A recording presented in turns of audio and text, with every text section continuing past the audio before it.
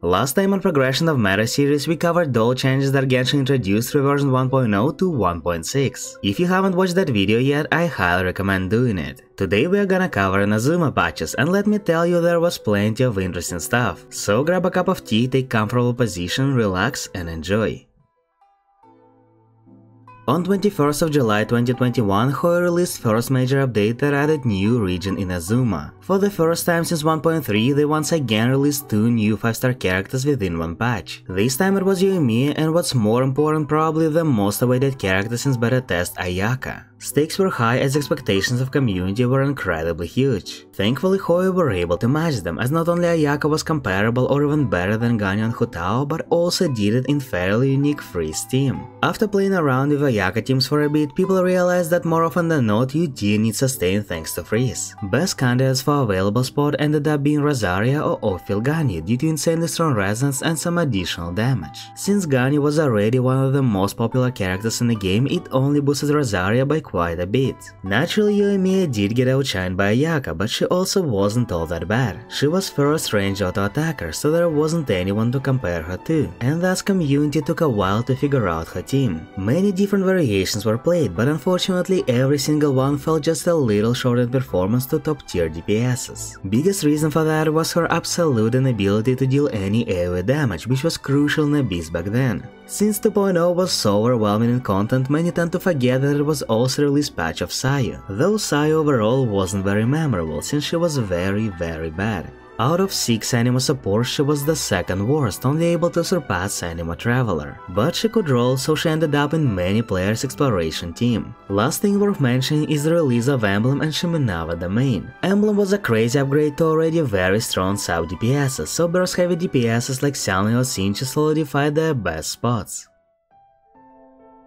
2.1 continued the trend and also got 2 new 5-star characters, and on top of that, infamous free alloy. 2 normally released characters were Kokomi and Raiden Shogun, whose performance is hard to undervalue. She quickly replaced any other driver in national team, and very soon after was claimed as best character in the game. For better or for worse, her hypercarry performance wasn't that impressive, but national team with her in the lead was easily the strongest in the game. Even though it used all of the best sub DPSs, many people played it, especially it helped lower level players as it was extremely easy to pilot. Because on the same patch they released Catch, people didn't even need to find another weapon for their Raiden. And those who decided to go for her signature just gave Catch to Xiangling, once again making their national stronger. All of that together with massive ad campaign made Raiden's banner became the most selling in Genshin history, and even now it still stays in top 10. On the contrary, Kokomi, that was released immediately after, took the spot among 3 worst selling banners. There were several reasons for that, and her situation was pretty much the opposite of Raiden.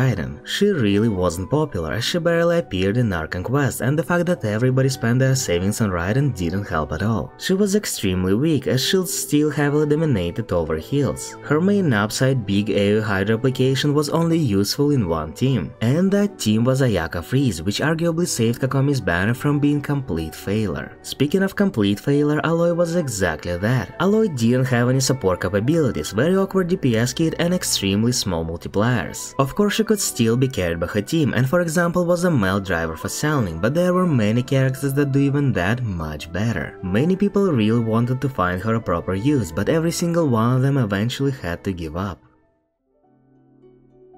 2.2 was pretty slow patch that didn't add anything new besides 4-star character Thoma. He had the interesting shield that synergized with normal attacks, but alas wasn't even close to Zhongli or even Diona. Some people did try him with Yoimiya, Diluc or Hutao, but not finding any significant benefits, everyone just kept using the ones they had built. No new discoveries either happened during that patch, and Hutao with Child that got reruns didn't change their position in the tier list. As mentioned before, very boring and empty patch from perspective of meta.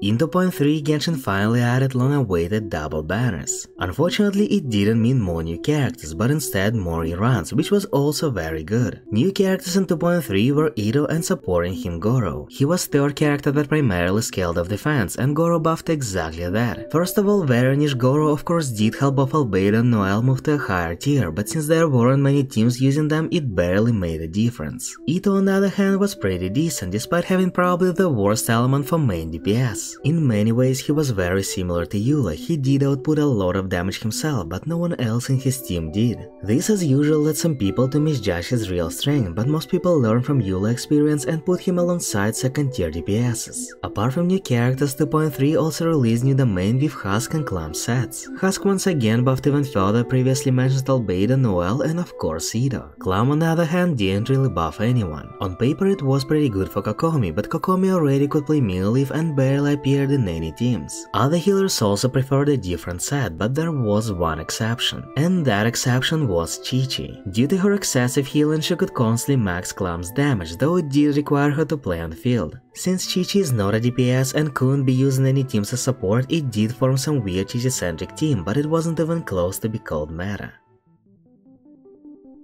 2.4 was the patch with second Lantern Ride that brought us new Leo character Shenhe. She was an amazing buffer for cryo DPSs, but alas there were only two good ones, Ayaka and Ganyu. But the fact that she was niche let Hoyo make her even stronger than any other pure support. She single-handedly brought Freeze Ganyu back to meta and this time firmly secured Ayaka's best DPS spot. She wasn't as great against many targets but covered biggest problem of Freeze teams, single target damage. Unexpectedly, hypercarry Freeze Ayaka just destroyed Danny Abyss and people that skipped her were heavily regretting. Shenhe wasn't the only niche support released during that patch, another one was Yunjin. They kept pushing normal attack package in hopes that Yoimiya would rise in popularity, but Yunjin was not enough. Yoi to play Yunjin had to give up either Xingqiu or Bennett, which effectively didn't make any difference in final damage.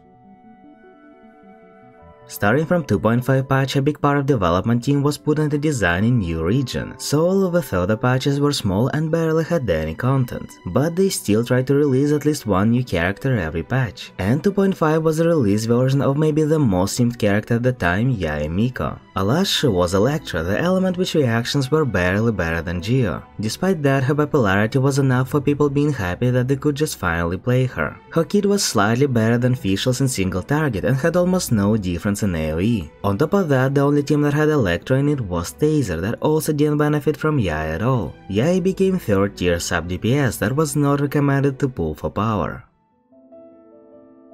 2.6 finally completed Kamisara family and released Ayato. Barely anyone thought that Ayato would become playable character, so no one really expected much. Which was great because Ayato was almost the same as Child, but even a little bit worse. At first he was tried in hyper carry team since we already got a solid package supporting normal attacks. Alas, his personal damage even buffed by Yunjin wasn't very good without Constellation, so eventually many put him as Xianling driver. Team with Xianling of course did perform pretty well, but once again even worse than with Child, so he was claimed as 3rd tier DPS.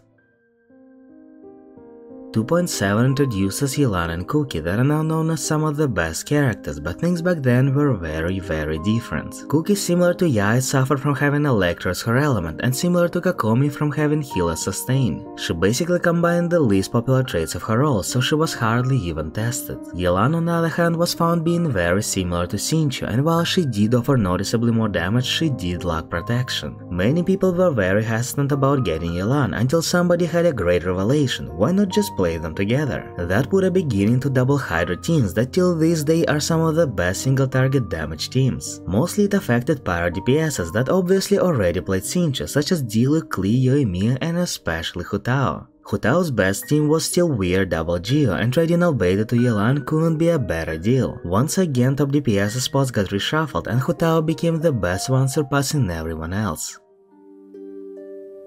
2.8 effectively was a filler patch that barely had any new content, as it was the last one before release of new region. Only new character was Hazer that had some interesting mechanics and surprisingly for a 4-star was pretty solid. But his spotlight was stolen by first rerun of Kazuha. People were basically begging to give them another chance, and when opportunity arrived they went crazy. Nothing really changed, as Kazuha still wasn't a big upgrade over Sucrose on paper, but he was extremely more comfortable to play with. All the casual and not so casual players learned how much better his grouping is and won't be able to ever go back. And for today that's it. Next time we're gonna cover Sumeru, which was the most influential region because of release of Dendro. If you enjoyed the video, leave it a like and subscribe to not miss next part. And as always, I'll see you guys in the next video. Have a great day.